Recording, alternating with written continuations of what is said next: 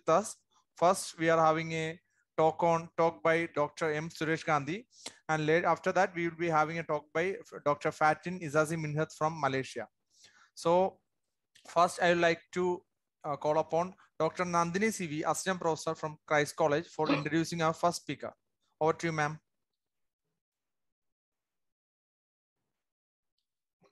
Thank you, sir. Good afternoon, everyone. We have Dr. M. Suresh Gandhi as our next speaker. Dr. Suresh Gandhi is the professor of Department of Geology, University of Madras. He is also the head of the Center for Environmental Science.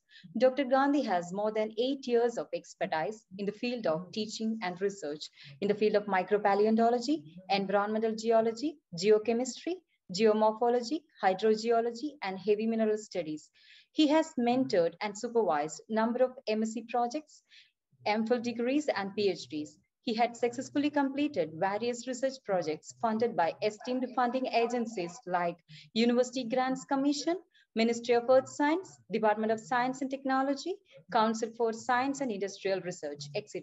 He had delivered more than 80 invited talks in the DST Inspire camps.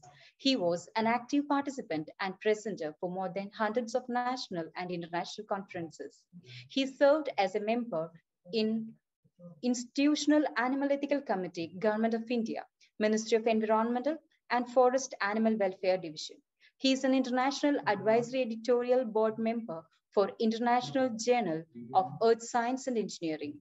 He is an editorial board member for International Journal of Earth Sciences. He is a lifetime member in Gondwana Geology Society, Nagpur, past Global Changes, Switzerland. International Quaternary Research Union, UK. With this short introduction, I conclude and welcome Dr. Suresh Gandhi to deliver his talk. Over to you, sir. Thank you very much for a brief introduction about me. Very good afternoon to all of you, all the delegates.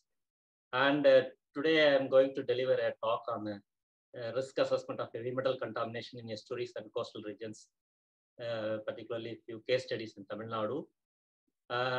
This presentation exclusively for research scholars and students I prepared. I think most of the senior professors, please excuse me. And before this talk, all of you know about what is environmental geochemistry. First of all, you know that term. The environmental geochemistry is the application of chemical principles to predict the fate of organic and inorganic pollutants at the Earth crust surface, hydrosphere, and in the atmospheres. So the metal pollutants, they are treated using the equilibrium with the solids and also aqueous solutions. So environmental geochemistry investigate the impact of natural geochemical processes and human-induced anthropogenic processes, and also natural resources, like we call as river, lake, soil, forest, as well as human health. Okay, so environmental chemistry is concerned with the sources and also distribution and interaction of chemical elements in rock, soil, water, air, plant, animal, human systems. Okay. Here, the primary sources of elements mainly of. Sir, yes. Sorry to interrupt. Can you please share your slide? Yeah, I'm just introducing. Sorry. Okay. So the primary source of the elements are the igneous rocks, that is silicates and aluminosilicates, which are the dominant components. Okay, certain chemical principles are essential for understand the environmental problems, and then to use the principles can be applied to solve the real world problems. So here, heavy metals, that is the natural constitution of the Earth crust, but this indiscriminate human activities have drastically altered their geochemical cycle and the geochemical balances. So any toxic metals we call as heavy metals. Otherwise,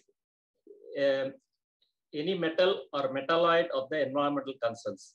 Okay, here this term originated with reference to the harmful effects particularly arsenic, beryllium, cadmium, chromium, lead, mercury, even nickel, selenium. So these are the metal persist in nature, and also it causes the damages or death in animals and humans, and also plants, even at a very low concentration. So any toxic metals we call as heavy metals. So they are mainly produced by the industrial activities and also deposit slowly in the surrounding water and soils. Okay. And also they are very heterogeneous group of elements, widely in their chemical properties and also biological functions. They are kept under the environmental pollution categories, mainly due to the toxic effects of plants, animals, and the human beings. Here, different sources for contamination of takes place. One is we call as anthropogenic activities like mining, smelting operations, and also agricultures. They are locally increase the level of heavy metals into the soil up to the dangerous levels. Okay. So the impact of heavy metals on aquatic organisms is due to the movement of pollutions from various diffusers or point sources, which give rise to the coincidental mixture in the ecosystem.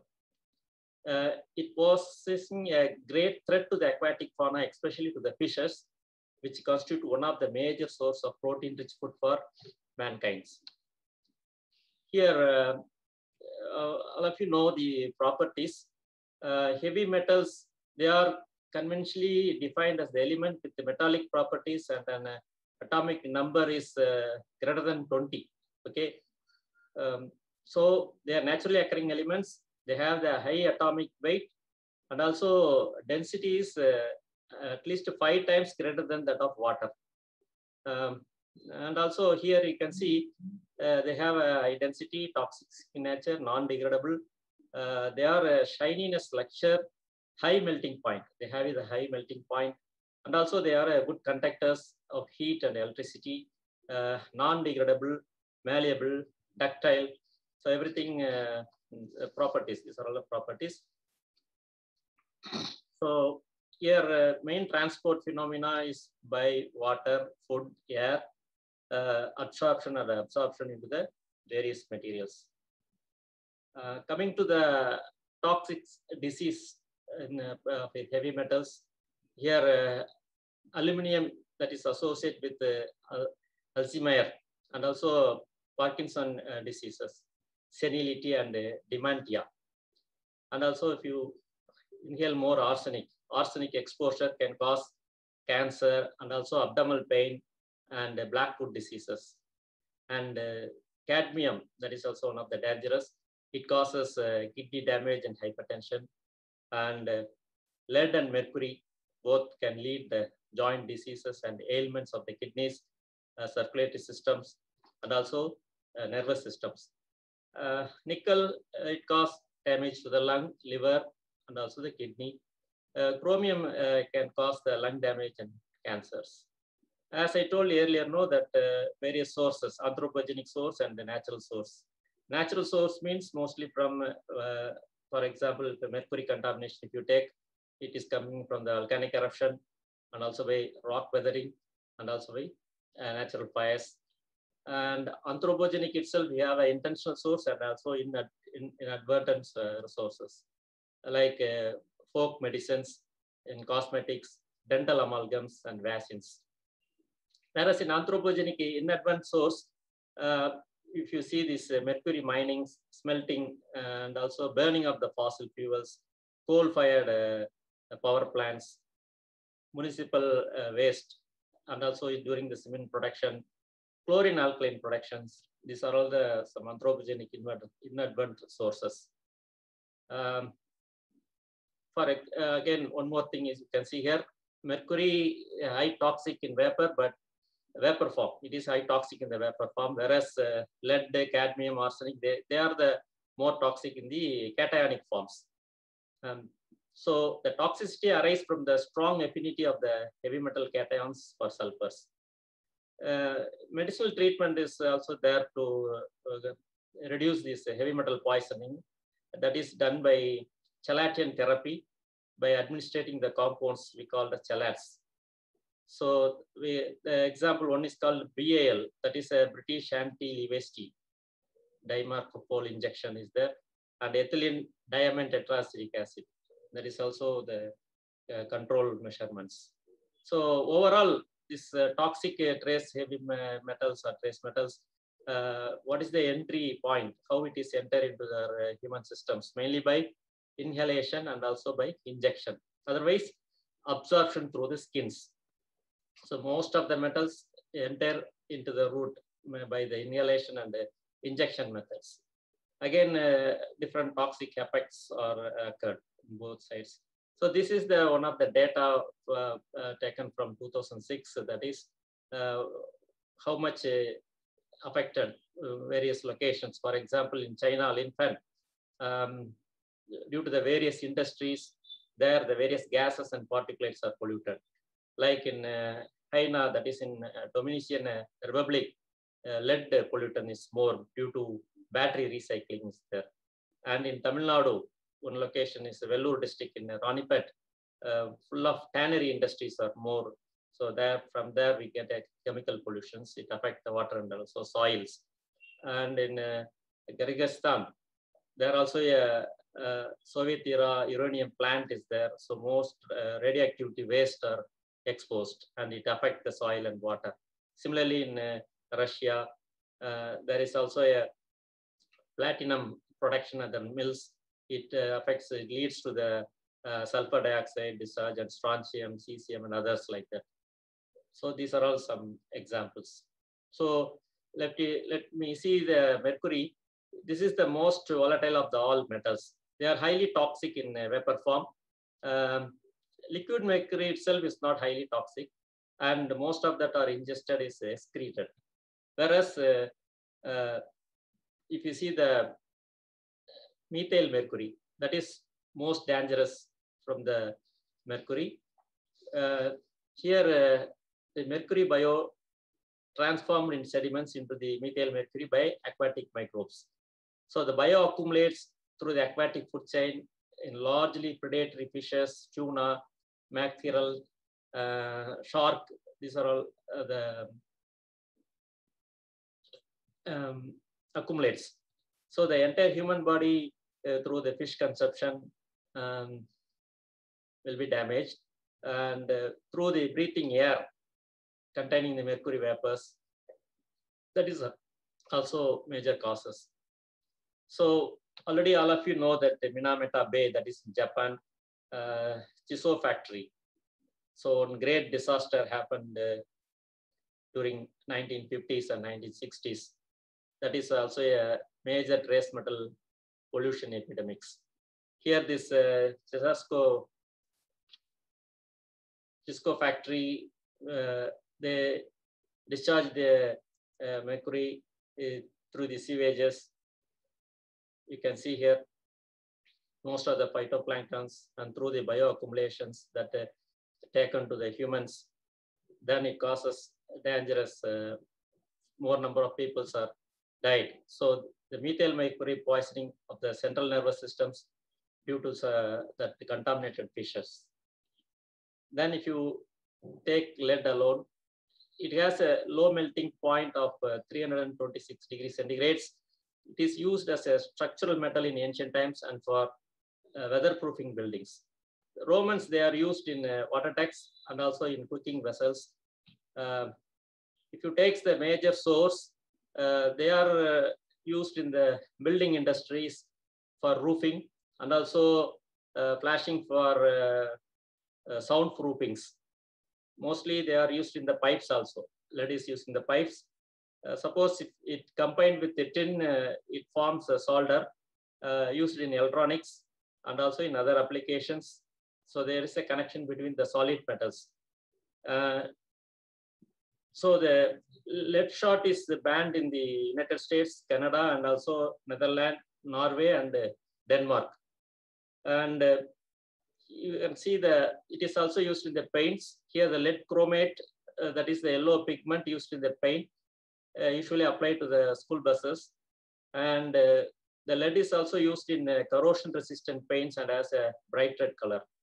And also it is used in the ceramic dishwares. So the leaching of lead from the glazed ceramics that used to prepare the food, that is the major source of dietary lead, especially in the Mexicos. So in the past, lead salt, they were used as a color agents in the various foods. Okay.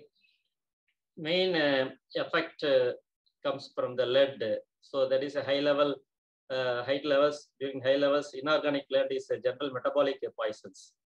So lead poisoning affects the neurological and also the reproductive systems. Best example, that is a downfall of Roman Europe. So now research teams from the universities, they are investing how lead poisoning affected the human health in the Roman Empire.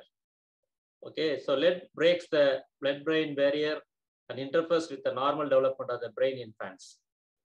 Not only that, lead is observed to the lower IQ levels in the children's, and also lead is transformed postnatally from the mother in her breast milk. At elevated levels, lead poisoning would eventually result in the death. Okay. Then coming to the cadmium. Cadmium lies in the same subgroups of the periodic table as zinc and mercury, but it is more similar to the zinc. So coal burning is the main source of the environmental cadmium.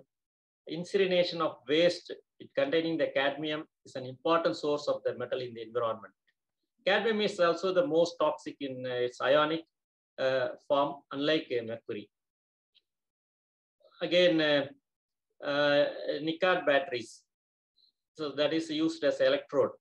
And also they are used in the pigment in paints, mostly in the photovoltaic devices, and also in the TV screens for high density qualities.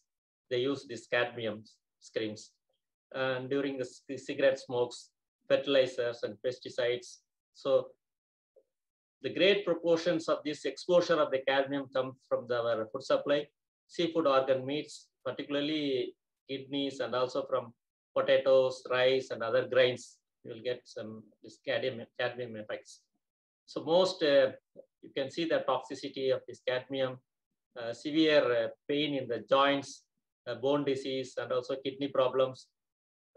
Lifetime in the body so it can withstand in several years. So there is the greatest risks countries like Japan and Central Europe. They have this cadmium pollutions.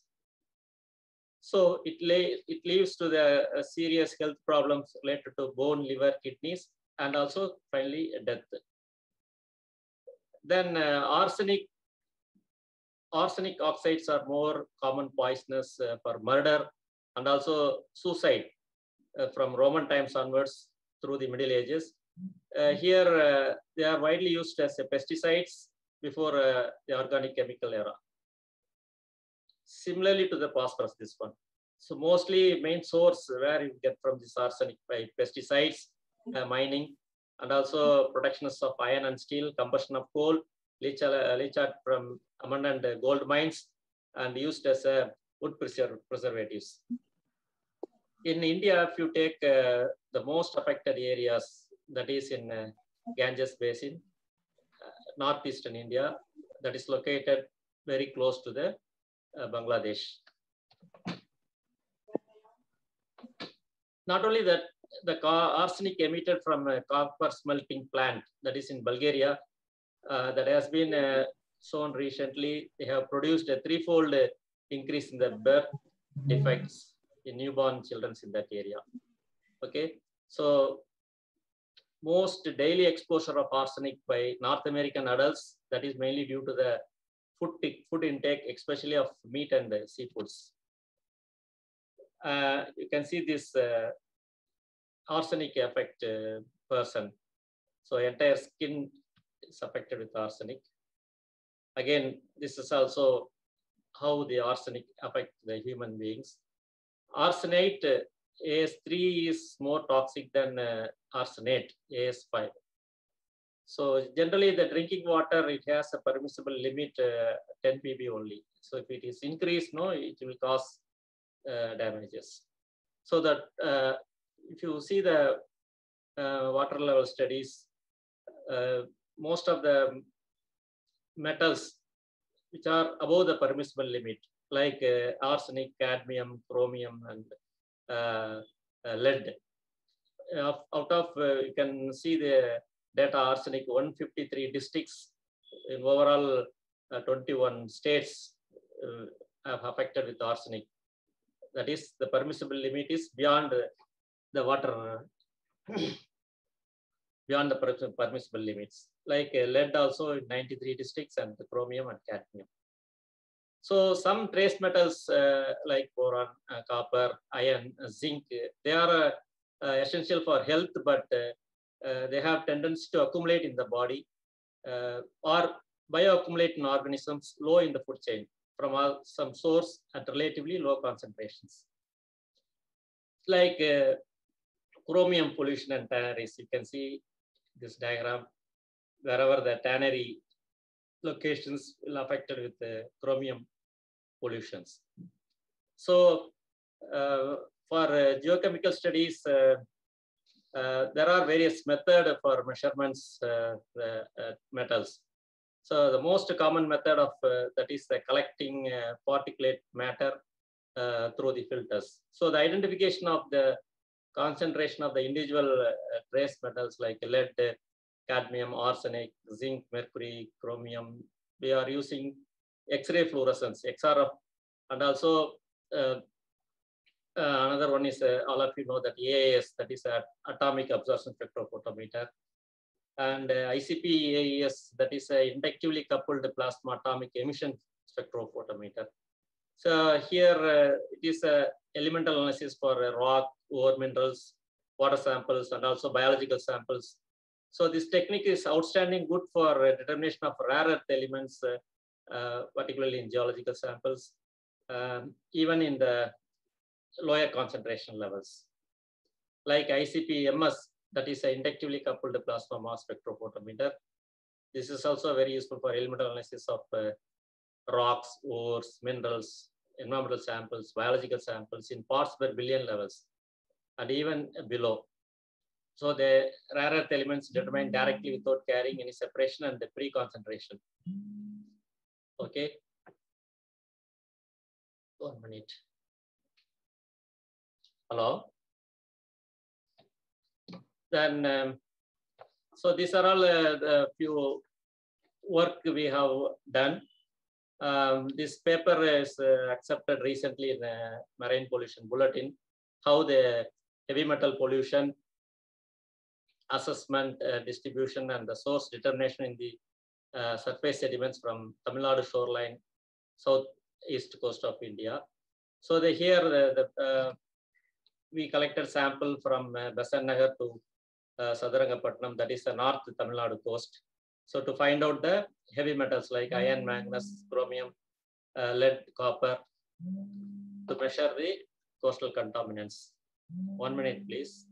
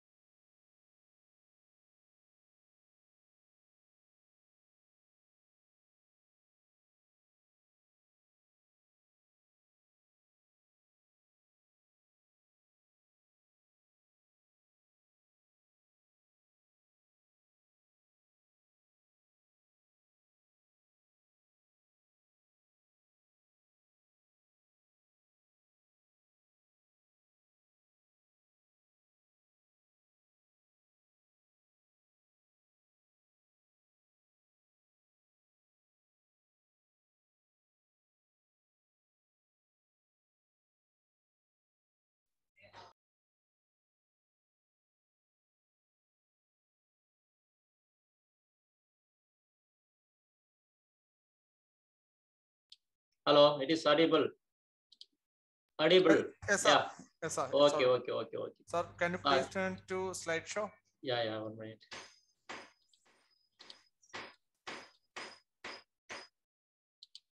slideshow is not coming here.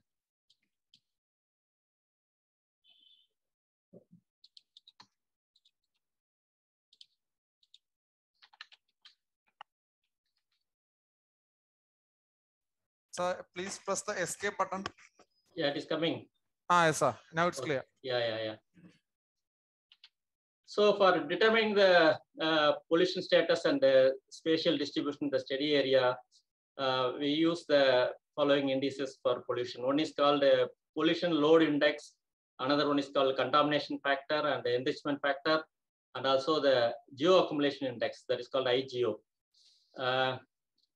So how to find out the contamination factor and the pollution load index? We are using this formula that is called CF equal to C metal by C shale values. That is a metal concentration, that is called C metal, and CS, that is a C shale value. That is the world average concentration of the considered elements reported by the shale, reported for the shales.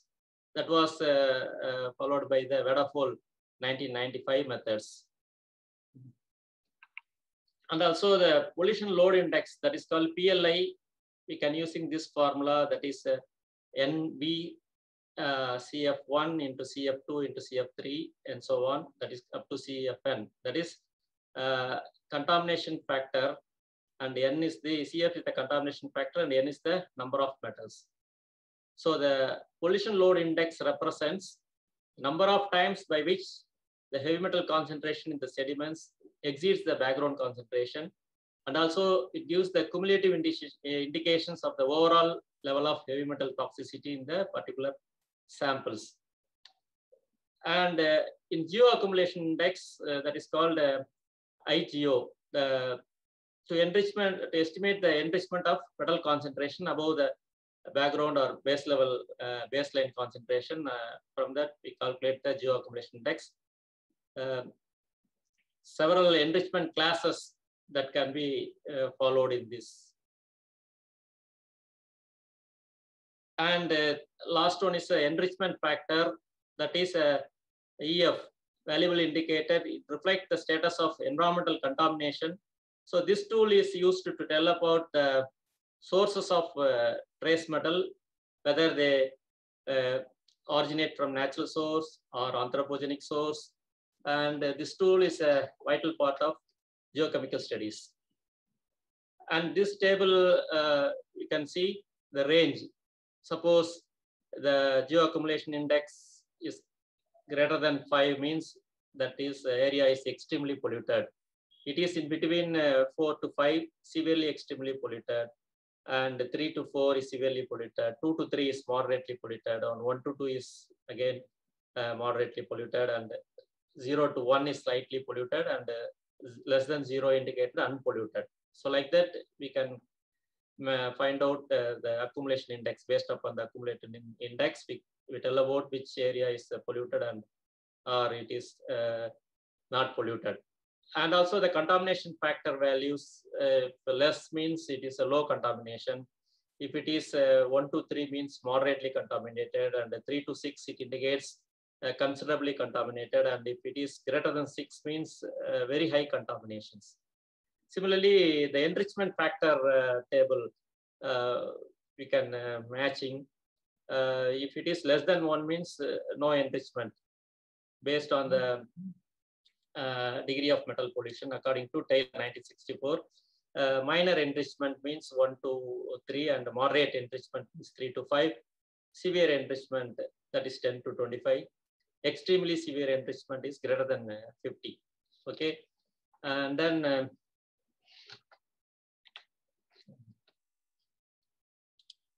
yeah, and this is one of our studied in Gulf of Mannar along a sediment core. Slide is, yeah. A sediment core collected from off 2 to Green Coast. You can see here at a depth of 1,320 meters. So the Gulf of Mannar is a transitional zone between the Arabian Sea and also the Indian Ocean. and it is connected with Bay of Bengal through the shallow sill, that is the Park Strait. Using the Trapatan classification, we find out that location, the core was subsampled, 5 centimeter interval. So mostly the sediment is silty in nature. So otherwise muddy. Mud also is there. So muddy nature sediment, generally it indicates the calm sedimentation without any turbulence. Similarly, the high water content of the mud dominant sample indicate they were deposited relatively recent time. Again, the mud accumulate, that indicates they are the muddy sediments deposited seasonally. So here the silt and clay fractions have been flushed out and transported from the Indian coast and the continental shelf region, especially from Tuticorin to Cape Comorin coast, and they are deposited in the deep sea of the Gulf of Mannar. So we've calculated the ecological parameters of calcium carbonate and also the organic matter. So the calcium carbonate generally known to diluter of the trace metal concentration, and also they contributed mainly by terrestrial runoff of organisms in the water column. Here, the calcium carbonate values are generally very low in nature, generally medium to medium nature. That means, I mistake here, 1.6 to 13 only it is there. So less cell fragments. So the organic matter, if you take the top, we have around 1 to 2%, whereas at bottom it is very low organic matter. And coming to this trace element like manganese, chromium, copper, nickel, cobalt, lead, zinc, cadmium, mostly it shows the decreasing trends. Initially, chromium is more, then followed by manganese, zinc, nickel. So like that we found. Then we compare with the other studied data with our present locations. And this area is not much polluted. If you see, whereas the shallow cores in the near Bay of Bengal, where the Mn value is 529, whereas in our study, it is not that much. Okay, like that we can compare. So this is the another study we carried out, that is geochemical variation of trace element in the recent sediments of Gulf of Mannar, surface sediments. So here the surface sediments were collected in 2 different oceanographic cruises. So 32 surface sediment samples collected in each seasons, around 64 samples, and only the average, all the trace metal concentrations are presented in this work. So for that, same 2 grams of samples were used for acid leaching of sediments with 25% of acetic acid treatment, then added and separated for acid leachable trace elements analysis according to Loring Ratnala 1992. Yeah. From these studies, we found organic matter concentration. If you see, the calcium carbonate and organic matter are the southern part and also in the northern part. We can divert our distinguish our study area like that. Here, the high concentration of calcium carbonate values, you can see 75, 63, these are all the high values. That indicate that the major source of carbonate materials, mainly due to the shell fragments and also the input from adjacent landmass, where the tertiary limestones and the calcareous sandstone extended in the southern regions. Whereas you can see comparatively low values in the northern part, mainly due to here are all silty sand and sand, but here you can see clay type, fine nature of sediments. So they do not support these biogenic activities. And distribution of organic matter, here also low values. They are all low values. They are diluting effect of calcium carbonate present in the steady areas. So like that, we found. And then, yeah.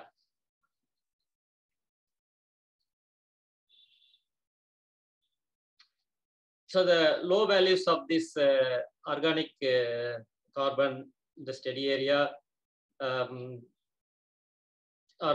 combined by the time integrating nature of marine sedimentation and mixing process of sediment water interface. So the rate of delivery as well as rate of degradation by microbial medicated process can be high in that regions. So like that we observed. And then you can see here the trace element data.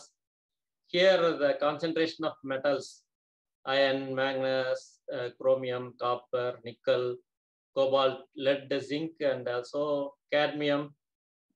They are substantially higher to the close of the stations near the shores. That too in the northern part of the steady area and also the southern part of the steady area. Here the concentration you can see this varies from different ranges. That means there may be high and low values in the near shore stations and also in the middle part of the shelf areas. So mostly the sediment interaction is also the main reason for this high concentration of trace metals in particular stations, somewhat here in 29 and 30th location. You can see the high concentration of trace elements in 29 and up to 32. And also in few stations that indicate that is a greater mixing at the shallowest depth, and also similar concentration of metals in other stations indicate due to that sandy natures. Not only that, in Gulf of Mannar, there may be the winnowing actions. So it has prevented the greater accumulation of fine grained material. So on the waves from storms, it refracts through the coastal regions. So this way we find out. And the enrichment factor values, you can see here, the order indicates high anthropogenic input of metals like chromium, everything that is in the coastal sediments. So why this higher anthropogenic input means that location, they have various activities. A thermal power plant is there, harbor activities. So the large industrial input along the coast through the Damaravani river, we can get this type of enrichment. So similar type of enrichment values also observed in the Baltic, that is in Boston Harbor, San Francisco Bay sediments. And this is one more study in off Kadalur region, off Kadalur. That is coastal water, CW, these are all coastal waters, and RW, that is in Uppana river. So that is a river water. So we compare the coastal water as well as the river water. That is in the Uppana river, Kadalur. Here, this table shows the results of physicochemical parameters of pH values and DO, salinity. Mostly, there will be the slight variations is found after the. That means one area is called a river end side and another area is called marine regions. So suppose if you take the salinity, you can see here riverside, it is very lowest value in the river end, whereas the salinity will be higher in the marine end, but there is a intermediate saline in between area. Whereas you can see the pH in the river water, mostly they are all semi-alkaline nature. So that it shows the dominance of coastal water mixing in that areas. So the variation in this pH in the river water mainly again due to the industrial effluents from the adjoining alkaline chemical industries. So like that, we concluded. So here also we can find out the average surface and bottom water. So this is present steady values compared with other Bay of Bengal studies with other workers. According to Jonathan, he worked on coastal waters of Gulf of Mannar and Selvaraju and Kalpakkam coast, and Satyanarayana in again the western Bay of Bengal, Subramaniam and Anandalakshmi Kumari in Visakhapatnam, and Satyanarayana et al. At Visakhapatnam, and Rajendra et al. At inshore waters, the western Bay of Bengal. So comparatively, our result is more similar to near like Kalpakkam studies, according to Selvaraj. So this data shows again coastal waters results. So here the iron FP values near the mouth of Uppanar river is smaller, that indicate low values in the high saline regions. So the FP values is. Whereas the higher concentration of iron in the river water, that indicates some input of local source in the downstream side of the rivers. So like that, if we studied. And one more study we carried out of Kadalur. So we collected 12 samples in the of Kadalur region, and we find out trace metal study as well as microfossil. And already first talk, Dr. Rajiv Nigam explained about the microfossil, particularly foraminifera pollution in the cultural studies of mercury. Similarly, we collected sediment samples and find the microfossils and how it is affected due to the heavy metal pollutions. So here, generally, fossils look like normal size, means the aperture and all other features are not disturbed. That means it is the normal species. Suppose if it is altered or modified or some changes, so we call this a deformative species. So like that, here you can see one particular species, Elphidium advanum, that is a normal species, whereas you can see the next diagram. Here the chamber arrangements are distorted. So last two chambers not even in shape. So like that, in this diagram, you can notice the deformed species. All the 12 stations we found deformative species, particularly the station number 1, 2, 3, we have high number of deformation species are noticed. And also station 7, 8, 9 also we get more deformative species. Similarly, the trace element distribution also more high, that the blue color lead and chromium, these are all high concentration. So the percentages of deformities less in the deeper depths, where the sample collected off Kadalur at the shallow depth, the morphology deformities are greater. Okay, that is one thing we observed. Then the distribution of this trace metal in the industrial zone of Kadalur, here huge industrial area, this area, the shoreline area, that shows the dissolved phase of iron and manganese are higher, whereas the strong evidence for the lower oxygen condition at the Uppanar River and also along the coastal zones. So here, high concentration of trace metal in the Uppanar River is also fairly depend on the increase of pH and the salinity in the water column. So the trace metals like Mn, chromium, copper, nickel, lead, zinc, they are strongly influenced by the local industrial input as well as the redox transformation of iron and manganese. So these are all, you can see Spiruloclina coastifera, with regular shape. Same Phyloclina costipera in side view, you can see the abnormal growth of chambers. And again, Spiruloclina communis, this one particular species having only one aperture in regular form, whereas here it is a two apertures. Similarly, this indicates heavy metal impacts easily affected the microfossils. And this is also one of our studies in Pak Bay, that is between Sri Lanka and India. All of you know this location, Pak Strait we call.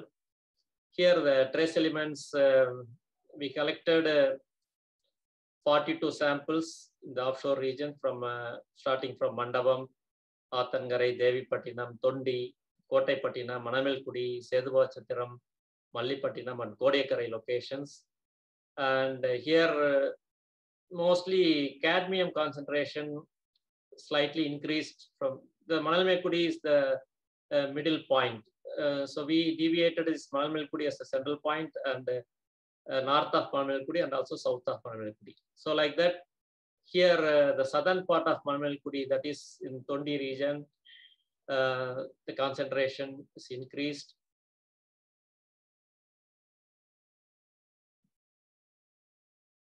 And here cadmium concentration, the value shows 0.136 to 0.980 ppm. So higher cadmium observed in this Manamelkudi regions, especially in the Tondi regions. There some industrial wastages due to some anthropogenic activities, this may be occurred. So like that we concluded from the studies. Then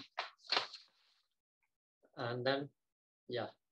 And this is also one more paper recently we submitted to the journal and accepted, ready for publication. That is an assessment of heavy metal accumulations in the coal mine affected agricultural soil, particularly in the Neyveli. Here, so we collected sample for soil sample as well as water sample in paddy field along the canals, canals, along the canals, sediment soils and also the water soils we collected. And same method we followed, like for water sample analysis also we did all pH, EC, TDS in the field itself. And for surface sample, we did pH, EC, TDS and salinity and organic matter calcium carbonate.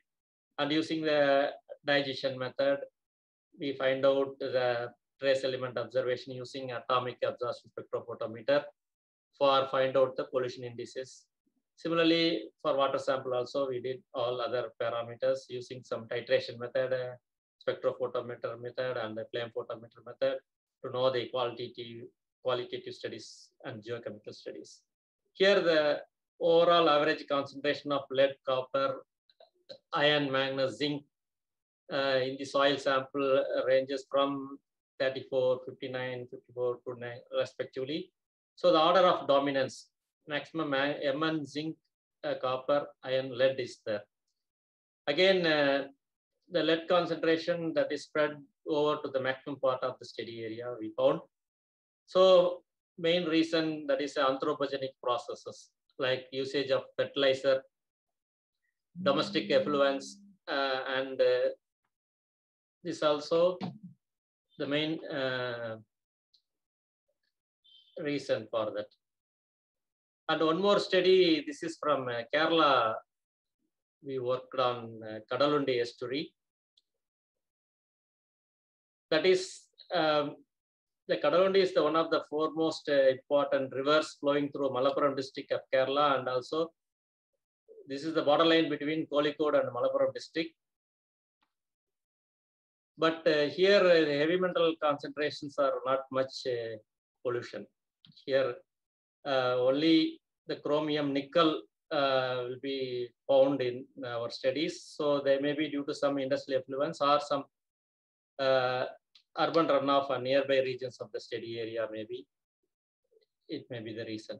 And also one more work we did in again Karaikal to Bhumugar, central part of Tamil Nadu coast, and we compare with the other studied result. And here in east coast of India, this our result shows the chromium value is 389, manganese 1641, cobalt 23, and nickel 42, and the zinc is 90.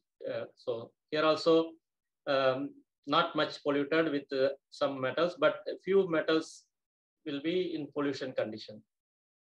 Mainly that is also due to some fishermen boat activities like that we concluded. And two more core samples we collected in Muthupet mangrove regions along the Mullipallam Creek. This is full of mangrove environment, core samples. So again, we find out at the depth of 40 to 90 some variations. This work. Here also the one core that having the higher amount of FeMn CO than to the other core that is manifesting the hydraulic condition that include water movement and the circulation current. So higher mud and clay content also facilitate the deposition of metal in that area. Like that we concluded.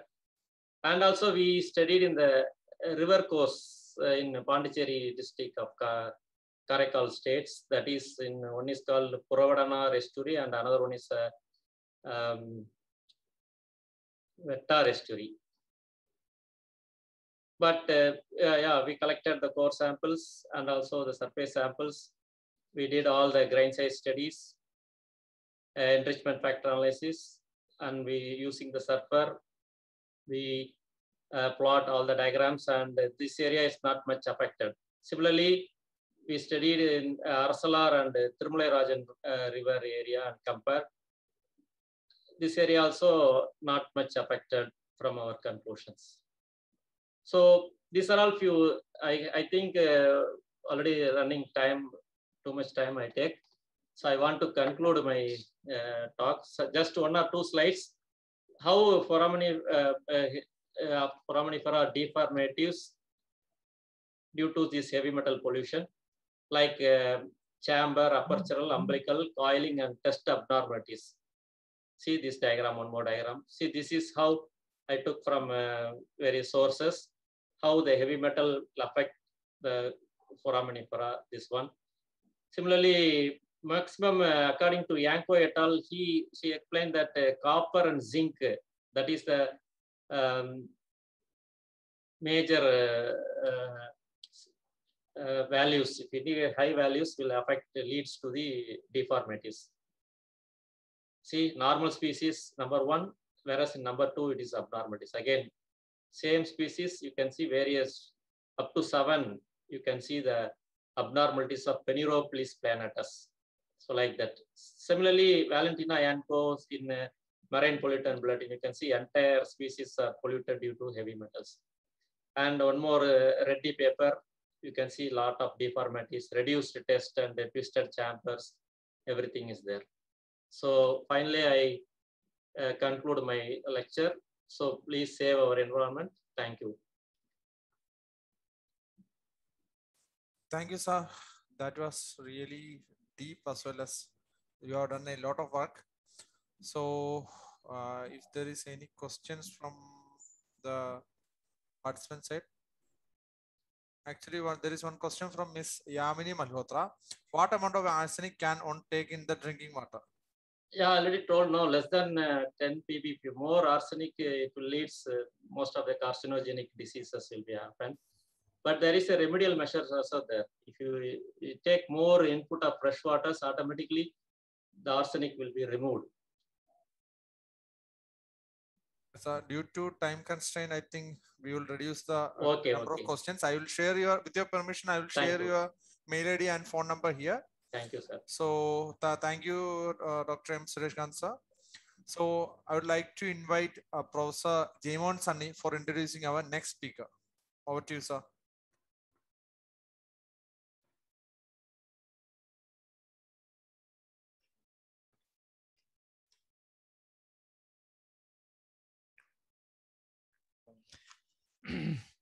Okay.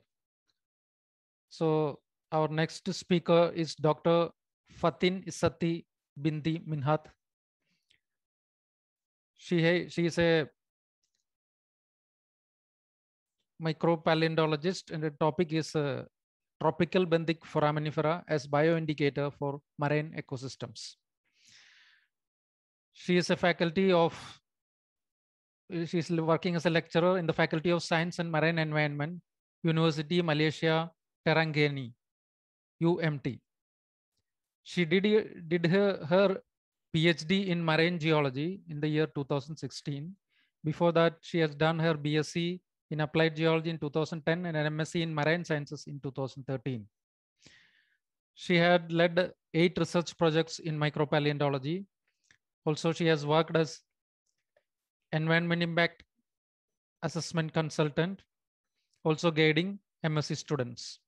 Over to you, Madam Fatin Isati Binti Minhat. Thank you, sir, for the warm welcome. So first of all, I would like to thank everyone for inviting me, especially Professor Suresh Gandhi for inviting me to be part of this very good colloquium. For 3 days, I've been listening to, so many topics of the past, future, and current situation. So right now, I would like to talk about a little bit on foraminifera. I think most of you has heard a lot about foraminifera. So I am trying to share my screen. Share.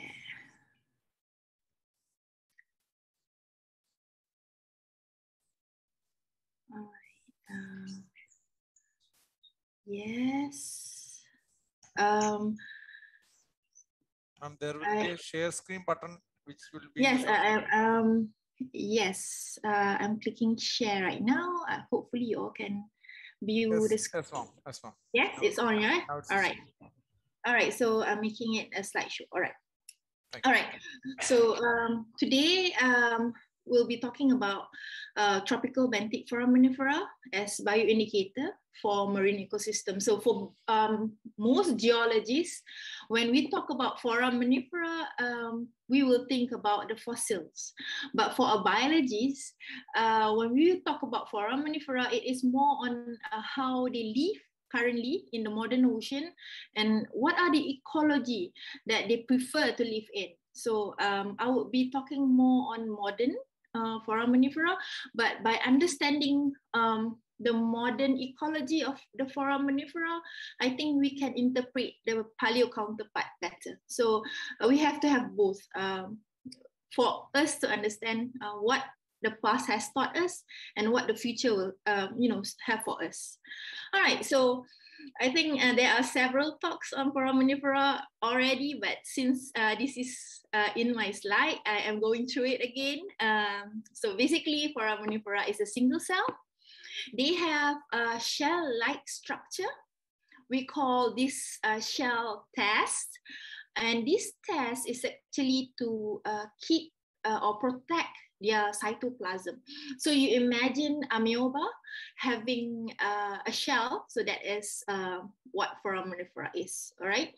So foraminifera can be found in all marine environment, and they are also present in marginal environment. When I say marginal environment, for geologists, I think we know that marginal means closer to the coastline, closer to river outputs and things like that. So marginal may include estuary, lagoons, mangrove, salt marshes. So you can still find foraminifera there.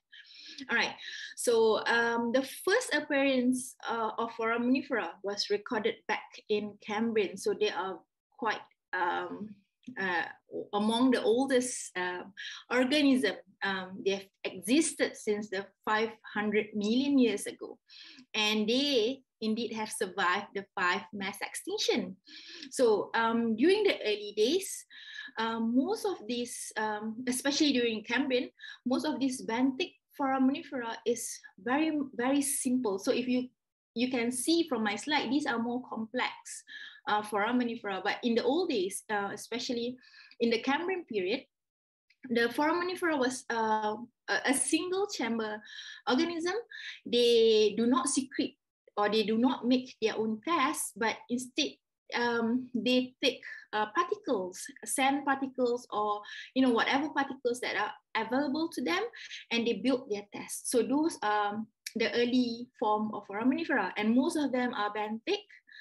And finally, I think they evolve to the planktonic group, which means they are the ancestor was more of those that live on the seafloor, and they evolved to be able to swim or float, I would say float, during the Mesozoic. So you have lots and lots of planktonic foraminifera evolving during this Mesozoic. All right, so I think I've mentioned about benthic and planktonic. So if you're smart, you will study the planktonic foraminifera, because to be honest, benthic foraminifera have much more species compared to the planktonic forams. So the benthic group, as I mentioned before, they live within or on the surface of the seafloor. They appear close to coral reef. You can also see them in the deep sea environment. They are also in mangrove environment. And planktonic foraminifera, they are more of a open water species. So they float on the water column, especially the surface, and some of them can even live in the thermocline layer. So this is how they are very useful in geochemical analysis, especially when you're looking at sea surface temperature, the changes of paleoproductivity and things like that. So as I said again, if you would like your work to be much easier, planktonic is the best choice. But if you like more challenging study, benthic would be the best thing to study. All right, so I'll be focusing on the benthic itself today, because my work, I am representing a work that is related to pollution and something that has to do with anthropogenic effect.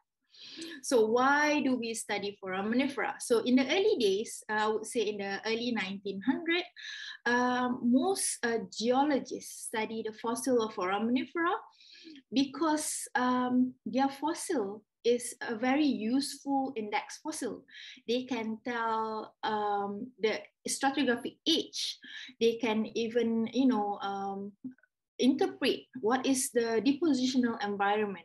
So in the early days, if you have a look at the Cushman, or if you're familiar with foraminifera work, you look at one of the study or the published work by Cushman, and his work is more on foraminifera related to economy and oil and gas. So they are very important in oil and gas exploration. And this has been, still is quite important, although most of this skill has been replaced by geophysical equipment. But I think it is still very important for us to determine age, rock ages, by using the index fossil of foraminifera. And what else? In the old days, they are also important to interpret the depositional environment. You can tell by looking at the assemblage in the core or in the well section. You can tell what type of environment that particular sediment or depositional fraction or section is. So this way, scientists can tell whether this is deep sea or shallow shelf, or is it a coral reef environment. And other than that, foraminifera coloration index can also tell us whether there's hydrocarbon beneath, or was it a possible hydrocarbon beneath that particular stratigraphy rock. All right, so my study today is more on the application of foraminifera in environmental monitoring. So we are looking at how we can use this modern benthic foraminifera to interpret or to tell what is the health condition of the marine environment. So here is when it started. So since the 1960s, the work on foraminifera in pollution monitoring has gained so much interest.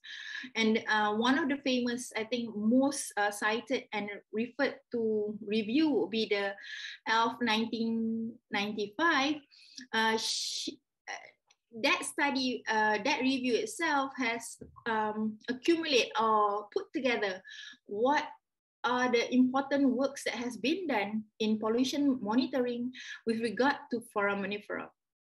So most studies have dealt with organic waste and how this has changed the foraminifera assemblage and various kind of chemical pollution. I think we've listened to Professor Suresh Gandhi just now. He also used some foraminifera to look at the chemical pollution itself.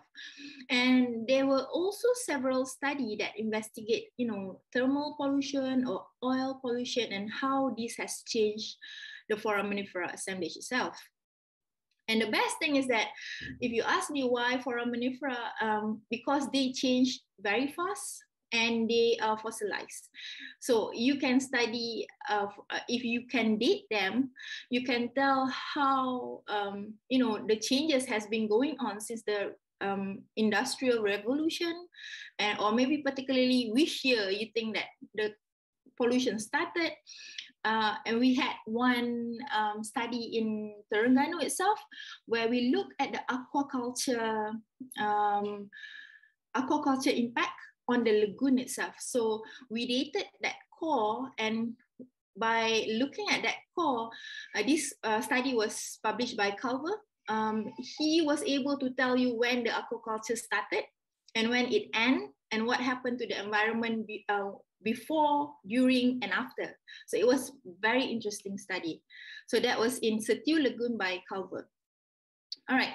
So, and then in 2003, there has been a published book by Hellock et al., whereby she has proposed the use of foraminifera in reef monitoring. So her argument was foraminifera is very easy to get. You can simply, scoop some sand and you get lots of them. And foraminifera change very rapidly, and they are very sensitive to any small changes.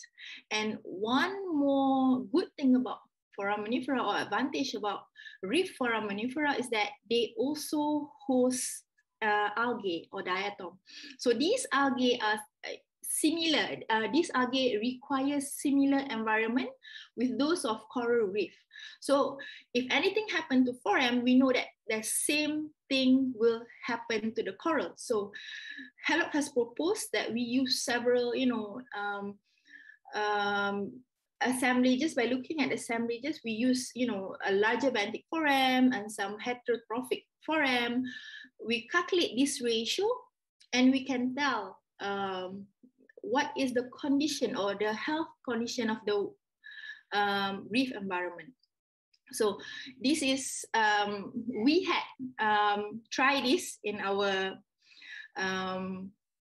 Malaysia as well, and I will show you the result afterward. So it was a very useful and good monitoring tool, I would say. And next, foraminifera has also been used in pollution monitoring, especially related to heavy metal, whereby I think similar thing as Professor Suresh has showed to us, there are some, test deformation. If you have too much of heavy metal loading, you get test deformation. The shape of the test of foraminifera itself change because of the increased level of heavy metal itself.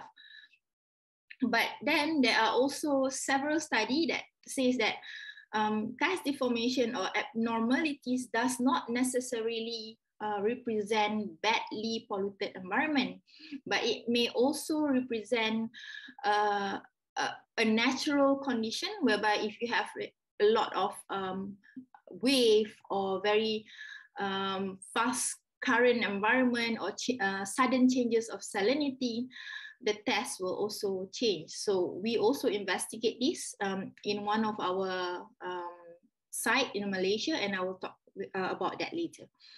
So how foraminifera work as bioindicator in tropical water. So if you look at the previous study, most of the earlier study has usually focused on the temperate region or in other tropical setting, but not in around Malaysia. So what we did was we were trying to understand whether the similar index can work in Malaysia, and we are putting it to test whether it can really tell us this condition is not good or this environmental condition is better or not. All right, so because we know that most severely polluted areas are oftenly naturally stressed, and when we talk about polluted areas, these areas are usually very close to the coastline. When they are very close to the coastline, they experience changes. The intertidal, the subtidal, the very shallow subtidal, they are prone to any changes, any say monsoon changes. It will change the salinity, it will change the depth, water depth, and so on. And this include all this marginal marine environment. Naturally, they are changing all the time. Hence, it is very difficult to interpret what portion of that foraminifera is actually representing, I would say, anthropogenic effect, or what portion is, representing the natural changes. So this is why we are very interested in testing this index in our region, because we know that different places have different, I would say, the different sets of environmental parameters. And this vary between region and location. So here is our first study on the reef foraminifera. This was actually conducted in 2000, I think it was in 2017. So we went to the very beautiful island, we call it Tioman Island. It is actually a marine park. You can see from this picture, you only have several villages, house, and the condition of the sea is quite calm, and there are an extensive coral reef environment around that island. So where is this island? So this is the South China Sea, and this is the Strait of Malacca that flows into this Andaman Sea. And here is our small island. We call it Tioman Island. And on the Tioman Island itself, on the west, I would say on the west, there are much more development, but on the east coast of that island, there were less development. This is because you get lots of rocks, more hilly slope on the east coast of that particular island. So you can see residential wise, you have lots of residential area here on the west coast, and you also have resorts built along this coast, but less on the other side of that island. So to be fair, we sample both sides just to see what do foraminifera show about the developed and less developed part of that island. All right, so during field sampling, we collect the sample by scuba diving. So I have a video here. I'm not sure whether it will play. Yeah, it plays.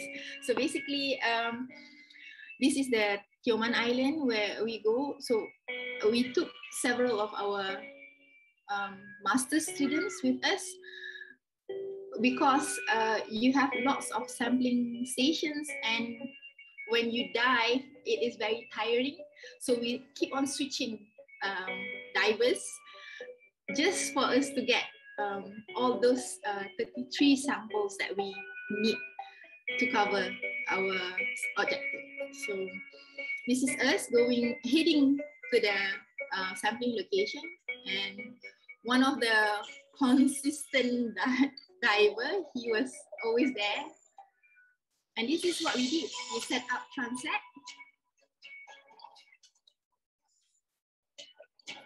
and we scoot up the samples.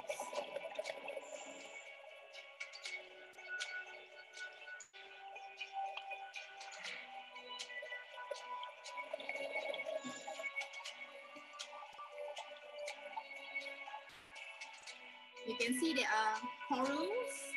There are places without less coral cover, and there are places with much more coral cover. And we also took the in situ parameter for the record. So once all the samples are back, we do the subsampling, we do all the normal foraminifera analysis. Oh, sorry. Next. All right. So what did we observe from that? And that was a very tiring experience. Actually, we were there for 1 week because after the fourth dive, usually we were very exhausted and we have to stop and we have to start another day. So what did we observe from that sample? So basically you get lots of larger benthic foraminifera that host algae inside. You can see these are all these larger benthic foraminifera that have algae or diatom inside them. And then you have the famous cosmopolitan foraminifera like ammonia, alphidium, and we also have bolivina here. All right, so what do we see is that the result indicate that most sampling sites are very conducive for reef growth. We compare this result with coral reef health check by other publication, and they got similar result as ours. The site where you have more developed or the site of the island which is much more developed represent a much less poor health environmental condition. Our foraminifera also degrade at that site, and on the east coast of that island, the foraminifera flourish similar with the live coral, and you also get much more species on the east compared to the west. And this paper has been published in scientific report recently. I am glad to say this year we have successfully published this in the scientific report. All right, so as I said before, we can conclude that here where you have lots of dead coral as well, our foram index shows a very poor environmental condition. Whereas on this side where you get a very healthy coral, very diverse coral reef environment, we also, the foram index also shows a very good environmental condition. So I can say for sure that the foram index is applicable to the coral reef area around Malaysia. All right, so next we are trying to look at the foraminifera stress index. So what is foraminifera stress index? So this is another index just to check whether you have a moderate, heavily polluted, or very good environment. So this index is actually derived from foram index. So this, the Miza here, she took foram index and she somehow correct it is still a proportional or ratio counting, but she has correct the calculation a little bit, and we get a new tool, the foraminifera stress index. So what is the best about this FSI is that you can apply them in non-coral reef areas. So remember, the foram index is just for coral reef, and FSI you can apply in non-coral reef area. And this way you can tell whether your coastal area is healthy or in poor environmental condition. And we did this, we did a similar study in the northern part of Strait of Malacca, and we purposely choose an island called Langkawi Island. So this is a very famous tourist hotspot, and you get a lot of boats and ferries communicating between this Peninsular Malaysia and the island. So every day you got lots of boats coming through and going in and out of this small channel. So what we did is that we built a transect here, and we try to understand if the FSI can, mean something here. So this is our result. So if you can see clearly, I think this is quite small. This is the water depth, right? Some part are deeper here. The fairer the lighter shade is shallower. And you get to see that the FSI here, this is the foraminifera stress index. The red color represents a very stressed environment, while the green color is the good environment, and it match with our pollution load index. We also study metal, so we get our PLI index, and it match. You can see here that in the station 17, you get similar reading. So the foraminifera stress index shows a very poor environmental condition when you get an enrichment of certain heavy metal. In our case, it was lead, lead, and cadmium. So the canonical correspondence analysis, if any of you are very familiar with this is CCA also confirmed that in that particular area, the foraminifera show a very good relationship with dissolved oxygen, heavy metal concentration, and water depth, which means certain species may live in area where you have higher heavy metal, while other species, just disappear when you have higher level concentration of heavy metal. And certain species would love a very good oxygenated sediment, while other species, they can survive in less, or what we call hypoxic environment. And from this, we understand that we can use the FSI in our study. And this study has also been published. We published in the same journal as the MISA, which is the ecological indicator. And it is a very great, or it was a very good achievement for us, because we know that other than coral reef, we can also monitor other environmental setting by using foraminifera. All right, and this is the last one. This is the one that has not been published yet, because we were having so much trouble interpreting what is the forum trying to tell us. So this study is from the Langkawi Island itself. So Langkawi Island is a geopark island because of their national geoheritage. You have some Cambrian rocks over there, and lots of geological cool stuff. I think if you're a geologist, you may want to go to Langkawi as well. All right, so what happened is that we tried to sample. This is a lagoon. This is all mangrove environment. So we sample along the mangrove, and we sample also along the lagoon. And what did we observe? I forgot to tell you that we sample this by using grab sample, just the one in reef environment that we have to scuba dive, because we do not want to disturb or destroy the reef environment. So what did we observe? So this is very interesting. We see a lot of alphidium and ammonia in our mangrove environment. There are also some mangrove species, but ammonia and alphidium was the most dominant species. And to our surprise, we have this weird looking alphidium. At first, we thought this is test abnormalities, and we try to match our geochemical analysis. We are trying to see if there is any other metal that is very high, or the concentration increases, but there are none. Most of the heavy metal concentration is telling us that this is a normal environment. There is no heavy metal pollution here, but we still get our alphidium funny looking like this.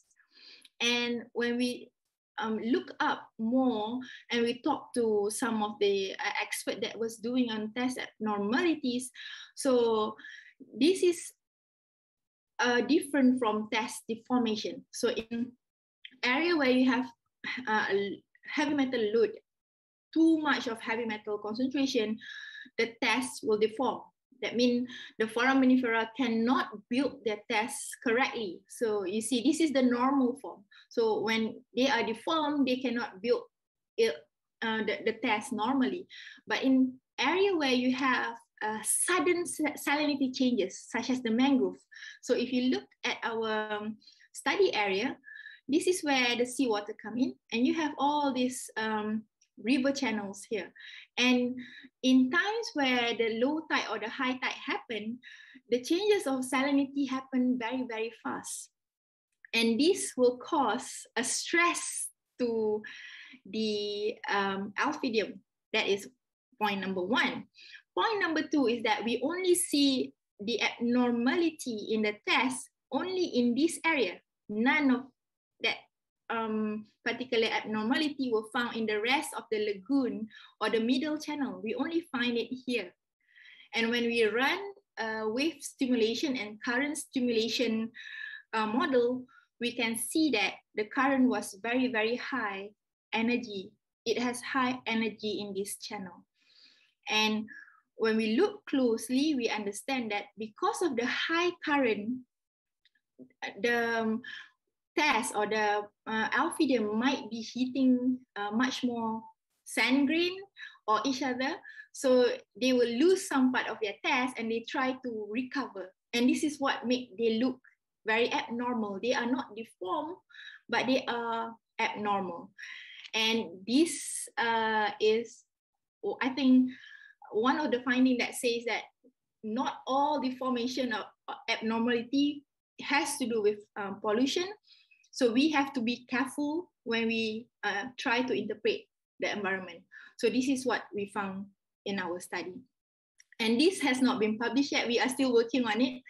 Final drafts, I guess, because this is some paper that I co-author, not as my own student. So we are still waiting for the student to finalize the paper. So this is one of the example of deformation other than abnormality. So you can see my alphidium is more of abnormal, but this one where they study in 4M in Italy, you can see that they are deformed. This is the deformation. And they usually happen in only one species. Like for instance, in our case, just the alphidium. And in Italy, it's just the ammonia. So because in Italy, ammonia was the last one standing. Ammonia was what we call a stress tolerant species. So I think they were the last one standing, even though the condition was not very favorable, but because of that, they deform. All right, so our future plan and work, we would like to apply all those indexes that I've talked about more on other areas around Malaysia.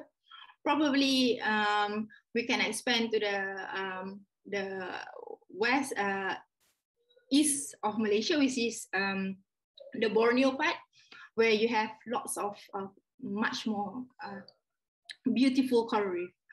All right, and we would also compare.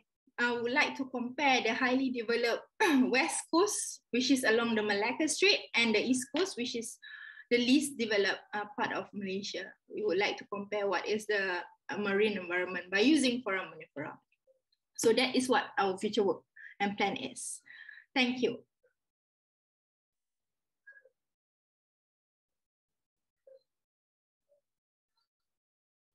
All right.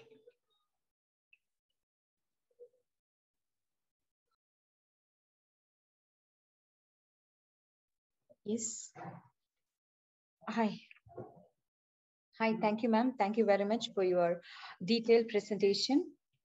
And there are some questions in the chat box. All right. What are the main function of foraminifera? Is that the first one, I guess?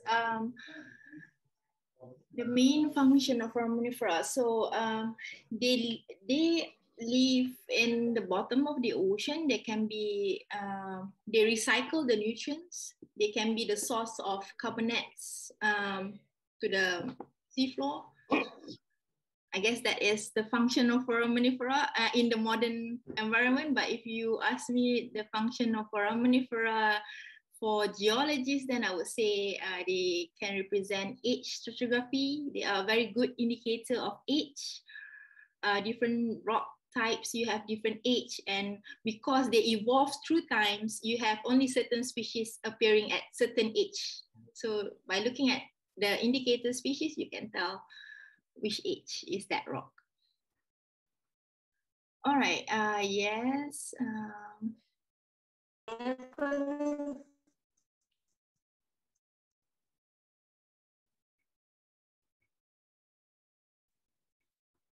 Can I ask one question? Oh, yes, sure, sir. Thank you very much. A very nice presentation. I'm a little bit interested about your indexes. Is there any seasonal variation of the index? Did you look any seasonal variation, or the seasonal variation of the ocean dynamics is changing the index? All right, so we haven't looked at any seasonal changes yet, but we have did some coring sample. We did core some sample, and we don't see any huge changes in terms of foraminifera assemblages in the similar place.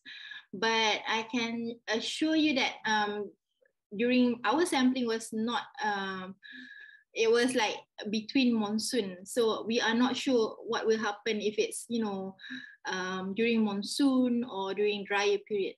That I think there should be some signal of seasonal variation on the index. But excellent work. Congratulations. All right. Thank you, sir. Thank you, Dr. Fatil Minhat. Is there any other questions?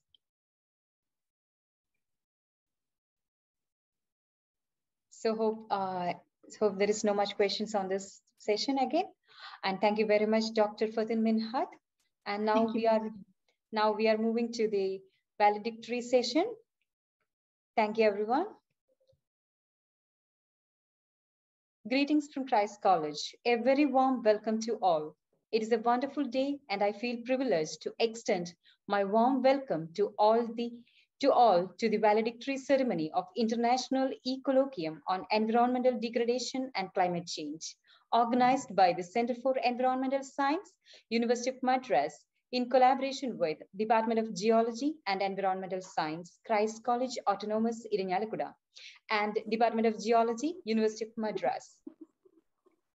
Climate change, progressive environmental degradation, sea level rise, polar ice melts, global warming, extreme weather events, irregular rainfalls, extreme heat waves, severe droughts are the most hot topics of discussion of this decade. The impact due to these events are expected to intensify in the coming decades as well. Regional climate change has a vital role and significance in the sustainable existence of natural systems. Hence, this international colloquium has its own significance, and it is indeed. Last 3 days, we had a wide range of lecture series which tried to cover all the important areas of relevance to the colloquium. May I request Professor Dr. M. Suresh Gandhi, Professor and Head in charge and the convener of the Colloquium, Center for Environmental Science, University of Madras, for the welcome address. Over to you, sir. Thank you. So, most respected chief guest of this valedictory function, Dr. Sanjeev Kumar Varshini, Head of International Scientific Cooperation in Ministry, Department of Science and Technology, Government of India. Respected Head of the Department, Professor S.M. Hussain, sir. Respected Head of the Department, Dr. Linda Alapat from Christ College, Trichur. Respected eminent speakers from India and abroad, particularly Professor Sagidul Islam, who is here, Professor Fatin Izzati Minahat from Malaysia, Terengganu University, respected professors from various universities, colleges, faculties from Geology Department, Christ College, and our own department, our former head of the department, Professor S.P. Mohan, sir, and my colleague, Dr. Saravanan, assistant professor, guest faculties, Dr. A. Ramachandran and Dr. A. Rajkumar from Geology Department, University of Madras, Professor Vel Murugan from Satyabama University, and all delegates from India and abroad, professors, my dear research scholars, student participants, Good evening to one and all. Now we are all coming to the end of the show. So on this occasion, it is essential for all to realize that every little deed matters when it comes to saving the environment. No matter how small a step you taking a lead of greater lifestyle, it does make a difference, because everything starts doing little deeds one by one. It will turn into something big. As the saying goes, every drop makes an ocean. It is true in the case as well. As far as the lot of diseases that originates due to unhygienic living conditions and dirty water. So we must begin there. For instance, when water remains stagnant or unclean for long, various insects and bacteria starts growing there. So these results in deadly diseases like malaria and dengue and more diseases. So we must make sure to do some things so we can control the disease. Similarly, we have to talk about the issues of garbage disposals. Essentially, in our country, people litter and around everywhere. So it is essential to firstly dispose of waste properly and also segregate the wet and dry waste accordingly. So these little deeds will make you realize how wholesome your life will become. So it is not always about the money and luxury. The little fulfilling things and change in habits can also prove to be a very effective. So all the resources of nature, from forests to oceans and soil to air, we must conserve. So to sum up it, always remember that gifts and blessings which nature endows of us are priceless. It is rather essential to conserve them all for better future and life for all. So always remember that small steps will help you reach your goal. So with these few words, I welcome all of you. During the last minute, we contact Dr. Varshini sir. So without any hesitation, immediately he accept our invitation. Such a great gentleman and nice person. Sir, I once again welcome you for this valedictory function. Next, I welcome our head of the department, Professor S.M. Hussain sir. Whenever I approach for any help, without any hesitations, he provided support for me. I welcome you, sir. And I equally welcome head of the Department of Geology, Dr. Linto Alapat, Christ College, Kerala, for his support and encouragement. Welcome you, sir. So in this great occasion, I welcome my student and organizing secretary of this colloquium. He is the man who made this colloquium in successful way. So with this, within the short span of time, even though during this Onam festival holidays, he came to the department and made all the arrangements with excellent manner. So I welcome the organizer Tarun, and also his team members. They are all done a very good job. Particularly all the assistant professors from Christ College. They are also helping us for conducting this international colloquium with a successful manner. So I welcome all of you. I once again welcome all the senior professors, eminent speakers, head of the departments, faculties, research scholars, organizing committee members, and also from Christ College in Kerala, and also from Madras University, and delegates for this valedictory function. Thank you.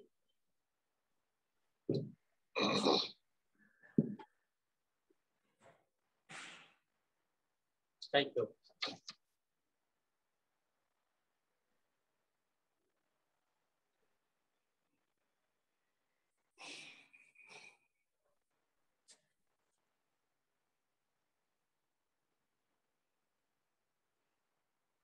Thank you, sir. Thank you very much. Now, I would like to invite Dr. S.M. Hussain, Professor and Head and the Convener of Colloquium, Department of Geology, University of Madras, to introduce our Chief Guest of the day, Dr. S.K.B. Varshini, Advisor and Head, International Corporation, Department of Science and Technology, Government of India, for the valedictory address. Over to you, sir. Hussain, sir. Yeah. Thank you, Nandini. A very good afternoon to one and all. we have come to an end of this 3 days e-colloquium. It is being well organized, and thanks to all the people who have supported us. And in this valedictory function, within a short span of time, when we approached Dr. S.K. Varshini as one of the, as Professor M. Suresh Gandhi just now mentioned, when we approached him, he readily accepted our request and to be a chief guest of this valedictory function, and he extended his support also to us. And it is my pleasure in giving a brief introduction about Dr. S.K. Varshini. He completed his master's degree in geology in the year 1984 from Aligarh Muslim University with a medal for obtaining first rank in his MSc. Then he qualified UGC NET in 1985 for junior research fellowship and lecturership. Afterwards, he pursued research at the University of Delhi during the period 1985 to 1990 on Himalayan river systems, sedimentation, diagenetic, and tectonic modifications. Then he was also awarded Dr. D.N. Wadia Research Fellowship in the year 1986 for his research on Himalayan geology. After that, he joined Dr. Sanjeev Kumar Varshini. He joined DST in the year 1990 and presently is heading the International Scientific Cooperation in the Ministry of Department of Science and Technology, Government of India. And he is facilitating international scientific cooperation from the Department of Science and Technology with its bilateral, multilateral, and regional scientific partners. He is Indian co-chair, governing body, Indo-German Science and Technology Center and Indo-US Endowment Fund, and he is the member of Board of Directors of Private Limited Company, Global Innovation and Technology Alliance, and he is also the member of governing councils of US-India Education Foundation, International Advanced Research Center of Powder Metallurgy, etc. He is Indian focal point for BRICS Working Group on Science and Technology and OECD Committee on Science and Technology Policy. And he is also the member of several Board of Research Studies in Department of Geology, Aligarh Muslim University. And he has worked as counselor with Embassy of India in Moscow to facilitate bilateral scientific cooperation between India and Russia during April 2008 to June 2011. He has been contributing to promotion of international scientific cooperation as well as scientific industrial cooperation. And he is the Life Fellow of Geological Society of India, Bangalore, Nepal Geological Society, Kathmandu, and member of International Association of Sedimentologists, Oxford. And to his credit, he has number of certifications, and he has also taught. He has teaching experience. He taught in Kurukshetra University in the year 1990, and he has written several articles in science policies focusing on international scientific cooperation. He is also involved in scientific science popularization, for which he writes several newspapers and magazines as offline as well as online articles. So he has been popularizing science since his inception in DST.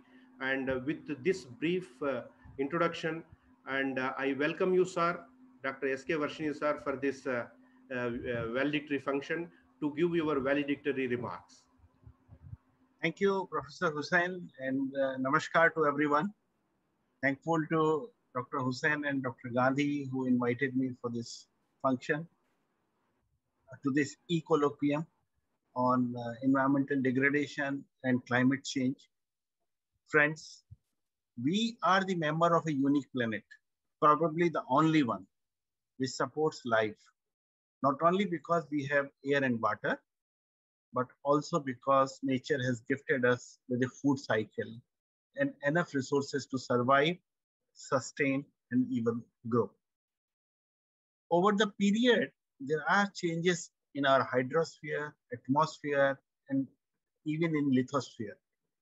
We are talking about plate tectonics, continental drift, landslides, unusual and harsher weather conditions, melting glaciers, sea level rises, cyclones, climate change, etc. Of course, most of them are natural phenomena, but they have been aggravated by anthropogenic practices. Continued, unabated anthropogenic pollution and greenhouse gas emission is further increasing or expediting climate change pattern. And even if sorry to interrupt you, sir. Yeah.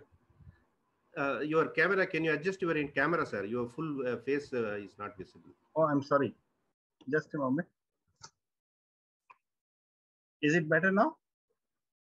Yes, Better, sir, it's sir. better. It is better. Yes.